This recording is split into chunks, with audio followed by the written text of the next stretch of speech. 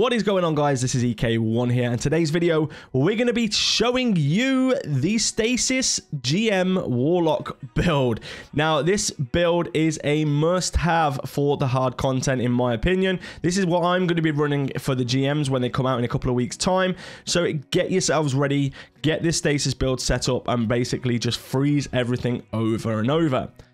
Now, it'd be helpful if you guys would like to support the channel, if you could hit that subscribe button and the little notification bell. That way you won't miss any of our future build videos. We had a lot of good views on our Hunter build for the Void 3.0 and also the Warlock Void 3.0 build as well. So if we can get this video to 300 likes, that would be absolutely incredible. And also, the whole build will be on Destiny Item Manager. The link will be in the description, so if you want to just upload the whole build without having to mess around, just use the link in the description for this build on Destiny Item Manager. With all that out of the way and being said, well, let's get straight into the build video. So, of course, we are going to be running the Stasis subclass. Now, for the Rift, we're going for the Healing Rift, Burst Glide Jump, Penumbral Blast, and the Cold Snap Grenade. Aspect-wise, we're going to go for Glacial Harvest, which is a freezing targets create stasis shards around the frozen targets. Higher tier combatants create more shards. It also gives us 2 fragment slots. And then we're going to go for Ice Flare Bolts. So shattering a frozen target spawns seekers that track and freeze other nearby targets. This also gives us another 2 fragment slots. Then for the fragments, we're going Whisper of Conduction. So nearby stasis shards track to your position. This also gives you 10 resilience and 10 intellect. Whisper of Change. While you are near frozen targets or a friendly stasis crystal, you take reduced damage from targets. This also gives us 10 recovery. Whisper of Rending. Kinetic weapons do increased damage to stasis crystals and frozen targets. And then Whisper of Torment. You gain grenade energy each time you take damage from targets. This is going to be good, especially for like GMs and stuff like that. So every time you take any damage, you're going to gain grenade energy. You're just going to have your grenade back pretty much all the time. So weapon-wise, we're going to run the Osteo Striga. So this is pretty much one of the best guns in the game, I believe, right now, anyway, for ad clearing. And that Toxic Overload really does help out clearing ads. And of course, we're going to get a buff on the damage of this as well as the Toxic Overload and everything else that comes with it. So I'm going to use this because we're going to have Overload on as well. As a secondary, I do run a bow. This is the Under the Skin bow. Firmly planted, explosive head. Now, you'll understand why we're using these in just a second. However, you can switch this out to something that you suit more if you want to have a pulse rifle on for Unstoppable, etc. Rocket launcher wise, we're going to run the Palmyra B. Now, if I wasn't running the Striga, I would run the Gallahorn here because the Gallahorn is really good for champions, you know, barriers, unstops, and stuff like that. But I'm going to run the Palmyra B with auto-loading holster and explosive light. So for the helmet, we've gone for a solar helmet. Although you don't have to have a solar helmet here, you can have any. We've gone for a minor resilience mod. Kinetic Siphon, so rapid kinetic weapon final blows create an orb of power. And then we've gone rocket launcher ammo finder. So you can double up on the kinetic siphon, but really, to be fair, we want rocket launcher ammo, and it does drop quite a lot with this mod equipped. We are then going for elemental charge. So you become Charge of Light by picking up an elemental well. If the elemental well's element type matches your subclass element, you gain 2 stacks of charge with light.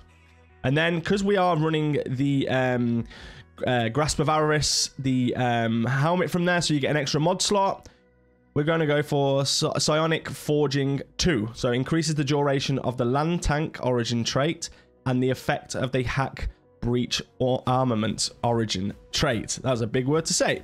So we're running this because if you notice here, we have Land Tank on our combat bow. And then we have the Hacker Breach armaments on the Palmyra B. So it's going to buff both of those up. For the gauntlets, we are running Void Gauntlets, and these are the new exotic gauntlets. So it's Osmiomancy Gloves. So we're going to get these with Recovery on, Overload Rounds, Piercing Bowstring. These are good for barrier champions. And then Reaping Wowmaker. So these will need to be void for the Reaping Wowmaker mod. So after activating your class ability, your next weapon final blow on a combatant spawns a void elemental wow.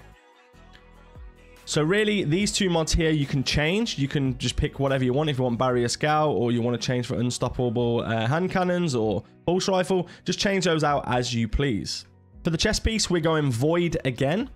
And this is because we're going to run Well of Tenacity. So picking up a Void Elemental Well reduces the damage that you take from combatants for a short period of time. We're going to put a recovery mod on here. Thermoshock Plating, so reduces incoming solar and arc damage. And then we're running Void Resistance, so we're reduces incoming Void damage from combatants. So we've got Arc, Solar, and Void damage all reduced. This is going to be very good for the GMs. We're then running some Stasis Boots. Again, Recovery mod. And then secondary, we're going to go for Absolution. So reduces all ability cooldowns each time you pick up an Orb of Power. Works well because we are generating Orbs of Power when we're killing NPCs. So this is going to help us get that grenade back even faster. Orbs of Restoration. So picking up an Orb of Power grants a small amount of energy to your ability with the least energy. And then we're going to run Elemental Shards. So if you see my video yesterday, you do have time still when this releases to go and grab it from Ada if you don't have this mod. But definitely go and grab Elemental Shards. Now this basically is Stasis Shards count as a Stasis Elemental Well for you, but does not apply to Crucible, Trials, or Iron Banner. So basically Stasis Shards count as Stasis Elemental Wells. Warlock Bond, we're running a Solar Bond. And we're going to go Recovery again. We're going to have Bomber on there. And then High Energy Fire. So while charged with light, you gain a bonus weapon damage. Each defeated combatant consumes 1 stack of charged of light. So we're going to charge up our light, and then we're going to use potentially the rocket launcher to do extra damage when we use it. So we should have times 2 charge of light, and then we can basically do extra damage with those rockets, getting rid of those champions or the bigger NPCs. So just a couple of things to note with this build. If you are using the Cold Snap grenade and you hit an NPC with it and it bounces off the NPC, you do get that grenade instantly back. As you could see that I was doing it to the Ogre earlier on. But however, even if you don't hit the NPCs, you do get it back quite quick. It's pretty easy. We're running a Master Loss Sector here. My light's quite low actually on my Warlock, and we didn't have any trouble sort of getting through NPCs. You can see the Striga does really well as well with the ad clear, but that grenade cooldown time is really good. You just keep coming back pretty much all the time. If you do hit the NPCs, like I say, you get it back instantly. Now with that being said, that is the end of today's video. I really do appreciate you watching this video. Let me know if you would change anything. As usual, we're always open for feedback on these builds. There will be more builds coming out. I'll be doing some more Hunter builds. Also, there'll be a Titan build coming out as soon as I have leveled my Titan up enough to be able to showcase the build that I'm going to run. But with that being said, guys, don't forget to hit the like button, hit the subscribe button, share this video with your friends, and leave me a comment in the comment section below telling me how you found this build. Did you enjoy it? Did you not enjoy it? Is there anything you would change? Take care, everybody. Stay safe, and I'll see you all in the next video.